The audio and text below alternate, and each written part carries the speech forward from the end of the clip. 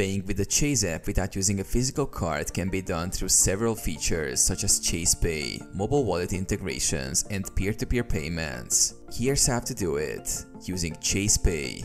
Open Chase app. Launch the Chase mobile app and log in with your credentials. Access Chase Pay. Tap on the menu icon or find the Chase Pay option directly from the dashboard. Select Merchant. Choose a participating merchant where you want to make a payment. Generate QR code. If applicable, generate a QR code or barcode within the app. Scan at checkout. Present the QR code or barcode at the merchant's checkout scanner. Using mobile wallet. Add Chase card to wallet. Ensure your Chase card is added to your mobile wallet. iPhone. Go to the wallet tab, tap the plus button and follow the prompts to add your Chase card. Android.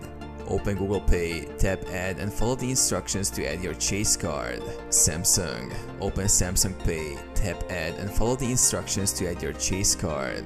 Open Mobile Wallet. At the point of sale, open your mobile wallet tab.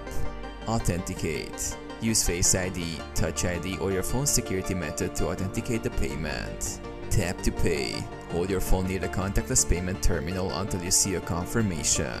Peer-to-peer payments. Open Chase app.